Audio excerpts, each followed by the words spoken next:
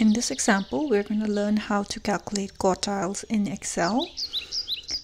Think of the first quartile Q1 as the middle number between the smallest number and the median value in your data set. And think of the second quartile Q2 as the median of your data set, and Q3 as the middle value between the median and then the highest value in your data set. So we're going to learn how to find quartiles in Excel using the equal to quartile.exe function. So first thing I like to do is organize my data set in ascending order.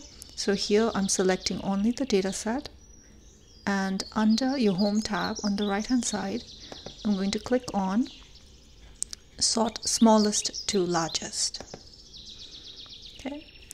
Next, we're going to start using the function. So we are going to do equal to QUAR, and you'll see the function quartile.exe. So you're going to click on it. First thing it's asking us is for array. So array is your data set. So you're going to select your data set, comma. We're going to first look at the first quartile.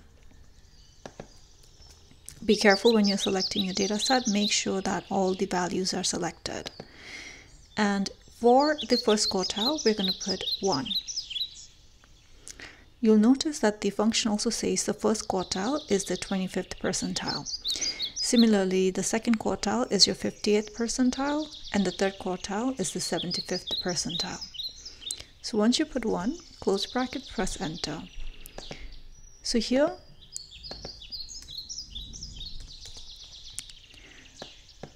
597.5 is my first quartile. Now the second quartile, same thing, QU.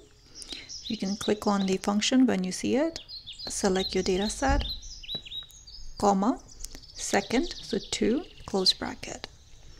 714 is your second quartile. Same thing for the third quartile, equal to QUAR, and you'll see the function. Select your data set, comma, 3 for the 75th percentile, close bracket, press enter. So 832 is my third quartile.